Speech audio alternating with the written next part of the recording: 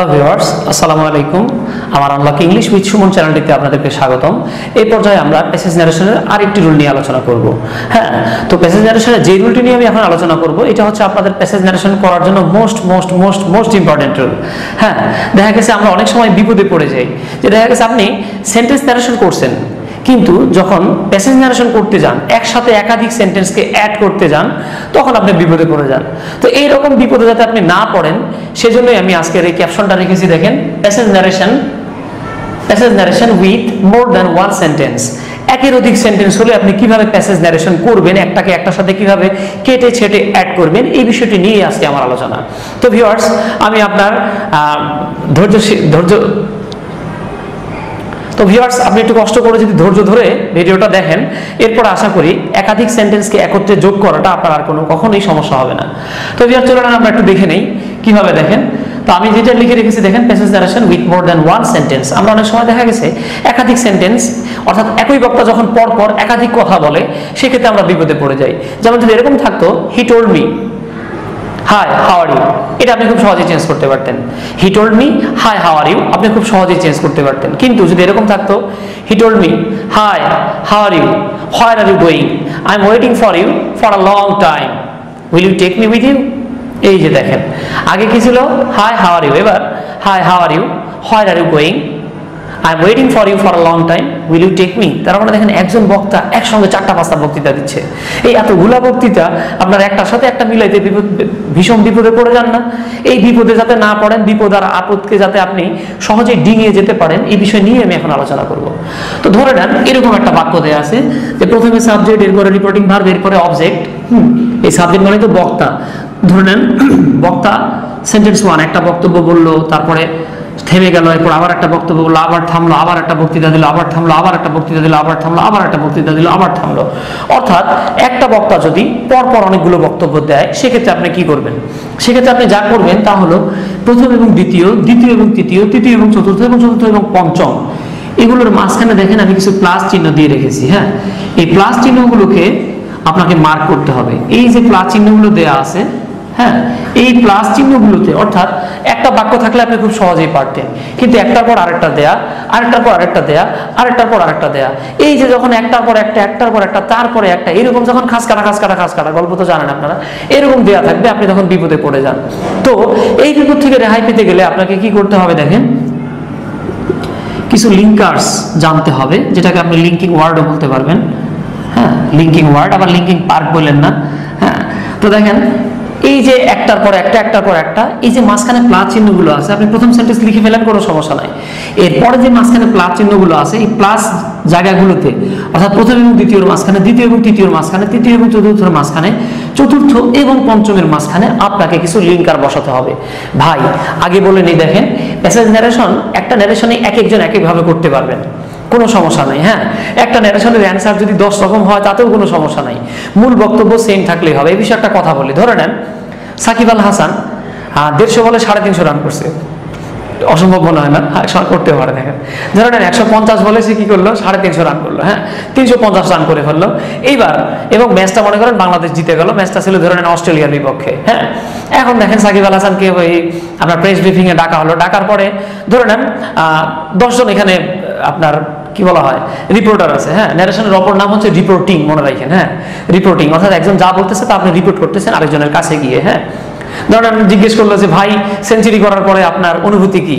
তো সাকিব আল হাসান দেখতে আমার মতে অনেকটা, আপনারা জানেন, একটা মুচকি হাসি দিল। হাসি দেওয়ার পরে বললো যে আসলে সেঞ্চুরি করাটা খুবই আনন্দের, কিন্তু আসলে সেঞ্চুরি করার চেয়েও বেশি আনন্দের বিষয় তা হচ্ছে দলকে জিতিয়ে দেওয়া। আচ্ছা, এখন দেখেন, এই যে সে হেসে উত্তর দিল, উত্তর দেওয়ার আগেই হেসে নিল।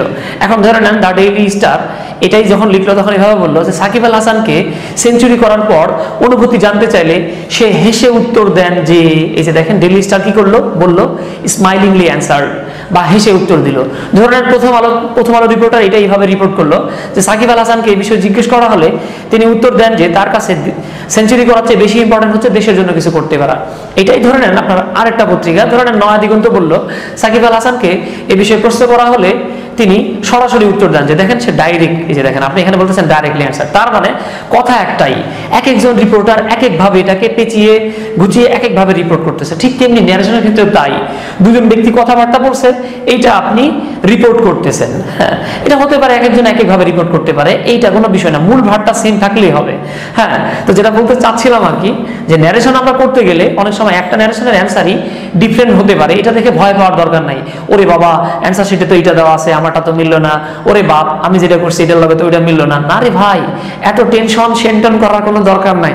এই টেনশন হয়ে আপনি হয়তো ব্লাড সুগার বা ব্লাড প্রেশার বাড়াবেন কেন? হ্যাঁ, তো যাই হোক, যেটা বলতেছিলাম আর কি, আপনি যখন প্যাসেজ ন্যারেশন করতে যাচ্ছেন, এখানে কিছু লিঙ্কার এক একজন এক একভাবে বসাতে পারে। আমি সবচাইতে সহজগুলো দিয়ে দিচ্ছি, আপনি সহজটা পারলে এরপরে যে কোনোভাবে আপনি পেঁচিয়ে গুছিয়ে লিখতে পারবেন। হ্যাঁ, তো এইখানে দেখেন আপনি লিখতে পারবেন অ্যাট ফার্স্ট অ্যান্ড, এরপরে যদি আপনি আরেকটা সেন্টেন্স পান সেক্ষেত্রে আপনি লিখতে পারেন অ্যান্ড অলসো, এরপরে যদি আবার একটা পান আপনি লিখতে পারেন এগেইন। হ্যাঁ, অথবা আপনি লিখতে পারেন এখানে দেখেন দেন, এবং তারপর যদি আরো একটা পান আপনি লিখতে পারেন ফাইনালি। হ্যাঁ, অর্থাৎ আপনি প্রথম এবং দ্বিতীয় বক্তৃতার মাঝখানে লিখবেন অ্যান্ড, দ্বিতীয় এবং তৃতীয়টার মাঝখানে লিখলেন অ্যান্ড অলসো, তৃতীয় এবং চতুর্থটার মাঝখানে লিখলেন দেখেন এগেইন, এবং চতুর্থ এবং পঞ্চমটা আবার লাস্টেরটা শেষে লিখতে পারেন ফাইনালি। হ্যাঁ, আপনি এখানে আরেকটা বিষয় দেনটা ইচ্ছা করলে লাস্টেও লেখা যায়। হ্যাঁ, তো এই হচ্ছে মূল ঘটনা। আপনাকে যেটা মাথায় রাখতে হবে এই পাঁচটা। হ্যাঁ, দেখেন এই পাঁচটা দিয়েই শেষ না, চাইলে এক একজন এক একটা ইউজ করতে পারে। আমি খুব সহজভাবে এখানে জাস্ট পাঁচটা দেখিয়ে দিলাম। এখন ধরে নেন সেন্টেন্সটা যদি এরকম হতো যে অ্যাসার্টিভ সেন্টেন্স দেওয়া আছে, ধরে নেন। হ্যাঁ, অ্যাসার্টিভ সেন্টেন্স থাকলে দেখেন, অর্থাৎ প্রথম সেন্টেন্সটা তো আপনি করে ফেলবেনই, প্রথমটার পরেরটা যদি এই সেন্টেন্সটা অ্যাসার্টিভ হয় সেক্ষেত্রে আপনি লিখবেন দেখেন এখানে অ্যান্ড ছিল অ্যান্ড সেইড, এর পরের সেন্টেন্সটাও যদি অ্যাসার্টিভ হয় তখন আপনি লিখবেন দেখেন অ্যান্ড অলসো সেইড, এর পরেরটাও যদি অ্যাসার্টিভ হয় তাহলে আপনি লিখতে পারেন এগেইন বা দেন সেইড, এবং তার পরেরটাও যদি আবার লাস্টেরটাও যদি অ্যাসার্টিভ হয় আপনি লিখতে পারেন দেখেন ফাইনালি সেড। আচ্ছা, এখন ধরে নেন এই যে প্রথম সেন্টেন্সটা শেষ, এর পরের সেন্টেন্সটা যদি হয় ইন্টারোগেটিভ। হ্যাঁ, পরের সেন্টেন্সটা ধরে নেন হয়ে গেল এটা একটা। হ্যাঁ, ধরে নেন পরের সেন্টেন্সটা ইন্টারোগেটিভ, সেক্ষেত্রে আপনি কি লিখবেন? এই সেন্টেন্স শেষ লিখবেন অ্যান্ড, ইন্টারোগেটিভ সেন্টেন্সে রিপোর্টিং ভার্ব হিসেবে আমরা কি ইউজ করি? আস্কড। হ্যাঁ, তাহলে আপনি লিখতে পারেন অ্যান্ড আস্কড। ধরে নেন এর উপরে আবার একটা ইন্টারোগেটিভ আছে, তখন আপনি কি লিখবেন? And also asked. ধরে নেন এরপর আরো একটা ইন্টারোগেটিভ আছে, সেক্ষেত্রে আপনি কি লিখবেন? দেখেন এগেইন আস্কড।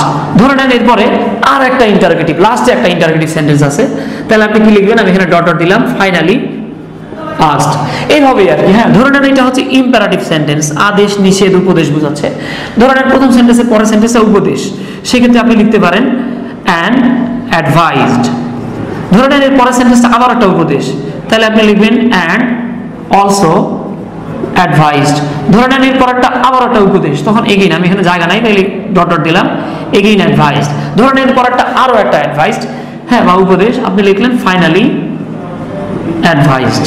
এইভাবে দেখেন যদি অপটাটিভ থাকতো এবং যদি সেটা কোনো উইশ করা বা প্রার্থনা করা বোঝাতো, আপনি লিখতেন প্রথম ক্ষেত্রে অ্যান্ড প্রেইড অ্যান্ড অলসো প্রেইড, প্রার্থনা থাকলে and প্রেইড and also প্রেইড, again প্রেইড, then প্রেইড, finally প্রেইড। যদি সেটা এক্সক্লামেটরি সেন্টেন্স থাকতো আপনি লিখতেন and explained and also explained, again explained, finally explained. যদি এটা কোনো নিষেধ থাকতো অ্যান্ড অর্ডার্ড অথবা and forbid and also forbid, again forbid, finally forbid.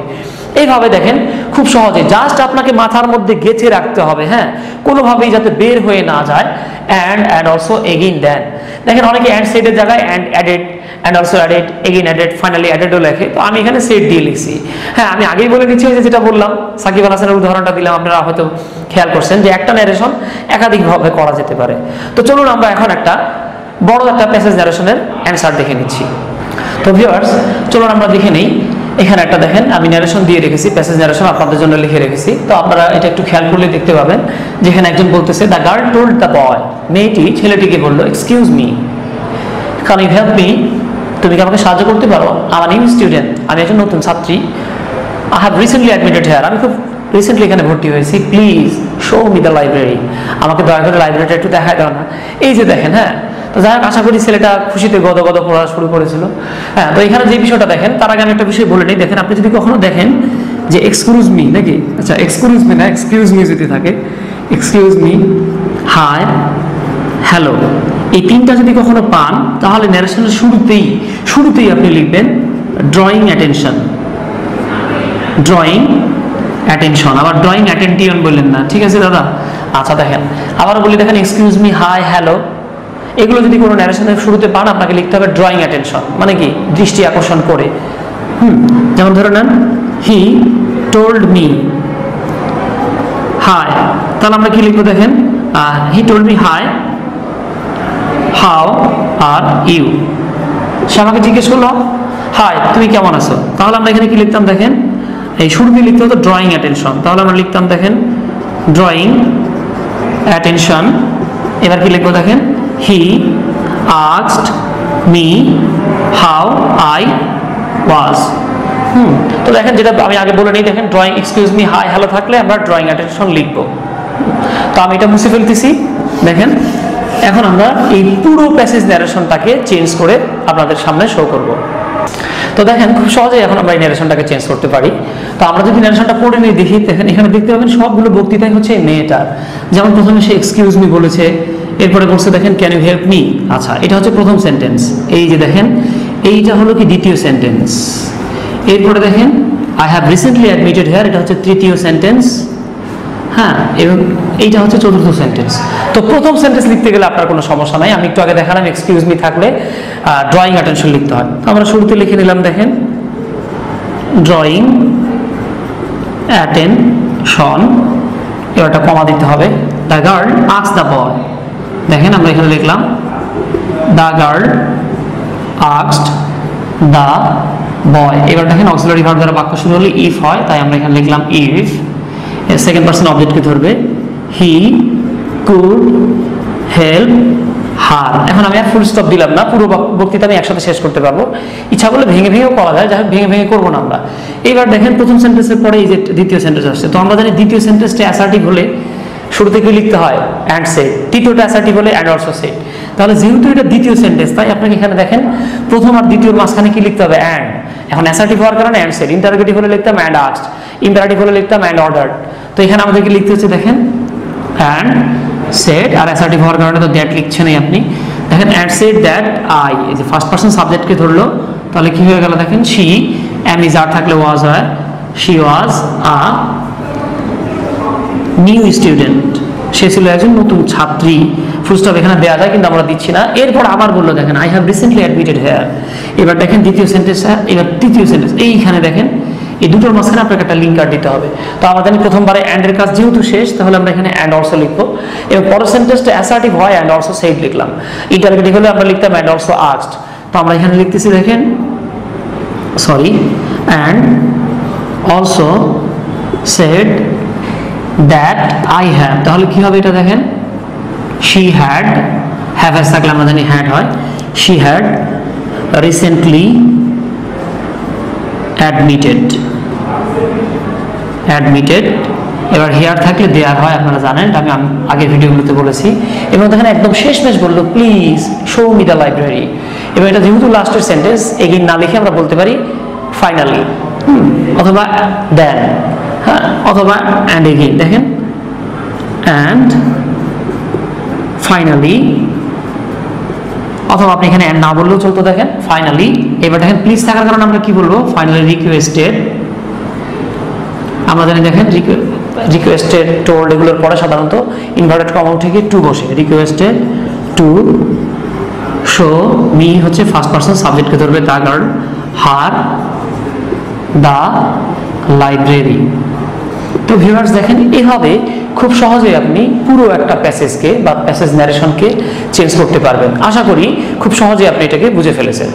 তো চলুন আমরা আরেকটা উদাহরণ দেখে নিই। আমি এখানে মুছে ফেললাম, আপনাদেরকে এখন আমি আরেকটা উদাহরণ দেখাতে চাচ্ছি। হ্যাঁ, এটা হতে পারে ছোট ছোট উদাহরণ। হ্যাঁ, যেমন ধরনের এরকম থাকলো he told me where are you going. সে আমাকে বললো তুমি কোথায় যাচ্ছ, I have been waiting for you for 2 hours.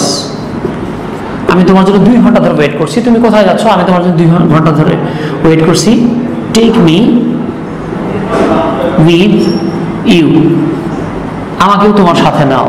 এই যে দেখেন, he told me where are you going, তুমি কোথায় যাচ্ছ? এরপরে দেখেন, I have been waiting for you for 2 hours, আমি তোমার জন্য 2 ঘন্টা ধরে অপেক্ষা করছি।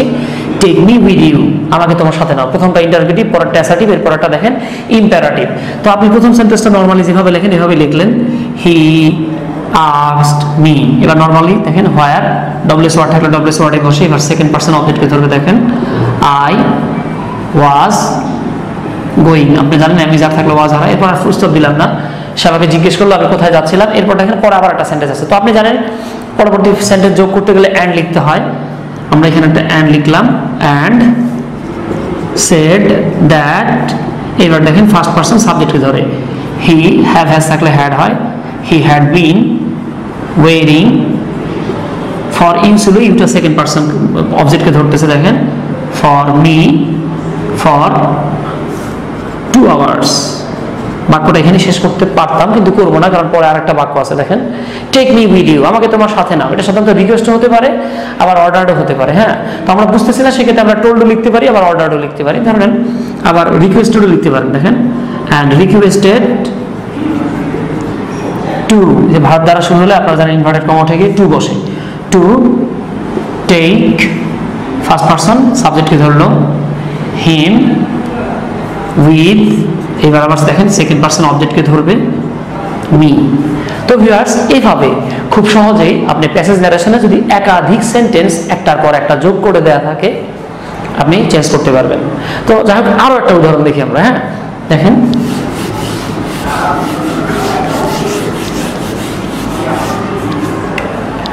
ধরেন এরকম থাকলো, হ্যানা টোল্ড রূপা। হ্যানা রূপা কি বললো? Hello, how are you, where did you go. দেখেন, হ্যানা রূপাকে বললো, হ্যালো হাউ আর ইউ, এই তুমি কেমন আছো? হোয়ার ডিড ইউ গো, তুমি কোথায় গিয়েছিলে? I went to find you at your home, আমি তোমাকে তোমার বাসায় খুঁজতে গিয়েছিলাম। তো দেখেন এবার আবার কি হয়েছে, প্রথমটা ইন্টারোগেটিভ, তারপরেরটাও ইন্টারোগেটিভ, অর্থাৎ দুটো ইন্টারোগেটিভ, এরপর একটা অ্যাসার্টিভ। তো এটাকে কি করবেন, এই যে হ্যানা আর রূপা আছে, দেখেন হ্যালো থাকার কারণে আপনি জানেন হ্যালো, হাই আর এক্সকিউজ মি, অর্থাৎ এক্সকিউজ মি, এগুলো থাকলে কি করতে হয়, শুরুতে লিখতে হয় ড্রয়িং অ্যাটেনশন। তাহলে আমরা এখানে লিখলাম, দেখেন ড্রয়িং অ্যাটেনশন, এবার একটা কমা দিয়ে দেখেন, হ্যানা আস্কড রূপা, ডব্লিউএস ওয়ার্ড থাকলে ডব্লিউএস ওয়ার্ড, হাউ শি, এখানে শি মানে দেখেন সেকেন্ড পারসন অবজেক্টকে ধরতেছে, তাই আমরা ব্র্যাকেটে আর লিখতে পারি, হাউ শি ওয়াজ। যদিও মডার্ন ইংলিশে ব্র্যাকেটের মধ্যে আর বলেন, এস বলেন, এগুলো লেখা হয় না। হ্যাঁ, এরপর দেখেন হোয়াই ডিড ইউ গো, এখানে দেখেন ডিড আছে, আপনারা জানেন ভি2 থাকলে হ্যাড প্লাস ভি3 হয়। হ্যাঁ, এবার দেখেন অ্যান্ড আস্কড, এবং জিজ্ঞেস করলো, ডব্লিউএস ওয়ার্ড আছে তাই আমরা ডব্লিউএস ওয়ার্ডটাকে দিয়ে বাক্য শুরু করতেছি। এবার ইন্টারোগেটিভ, যেহেতু এটা অ্যাসার্টিভ বানাতে হবে, দেখেন সেকেন্ড পারসনে যে আবার অবজেক্টকে ধরতেছে, হোয়ার শি, হ্যাঁ এটা রূপাকে বোঝাচ্ছে। দেখেন ডিড থাকলে হ্যাড প্লাস ভি3, যে আমরা হ্যাড লিখলাম, আর গোয়ের ভি3 গন বা গান যাই বলেন, গান। এরপর দেখেন আরেকটা অ্যাসার্টিভ সেন্টেন্স, তাহলে আমরা লিখলাম and also said that subject, দেখেন ভি2, তাহলে দেখেন ফার্স্ট পারসন সাবজেক্টকে ধরতেছে, শি, শি মানে হ্যানা, শি, আমরা জানি ভি2 থাকলে হ্যাড প্লাস ভি3 হয়, শি হ্যাড গান টু ফাইন্ড ইউ আছে, তার মানে দেখেন হার, এখানে যেহেতু রূপাকে বলতেছে তাই ব্র্যাকেটে রূপা লিখলাম, অ্যাট ইউর হাউস, ইউর মানে দেখেন হার হাউস, এটা রূপার বাসাই হচ্ছে এই যে হাউস বা হোম। তো ভিউয়ার্স, এইভাবে খুব সহজেই একাধিক সেন্টেন্স থাকলে আপনি প্যাসেজ ন্যারেশন চেঞ্জ করতে পারবেন। তো এগুলো সহজে পারার জন্য আপনাকে যে কাজটা করতে হবে, আপনাকে এগুলো খাতায় উঠায় নিয়ে নিয়ে লিখতে হবে। হ্যাঁ, আপনি যত বেশি প্র্যাকটিস করবেন তত বেশি আপনার ফ্লুয়েন্সি চলে আসবে। হ্যাঁ, তত বেশি আপনার কম্পিটেন্সি চলে আসবে। তো ভিউয়ার্স, আশা করি আমাদের আজকের এই ভিডিওটি আপনি বুঝতে পেরেছেন। যদিও ভিডিওটি অনেক বড় হয়ে গিয়েছে, লাইক কমেন্ট শেয়ার দিয়ে আমাদের পাশেই থাকবেন। Till then, bye bye.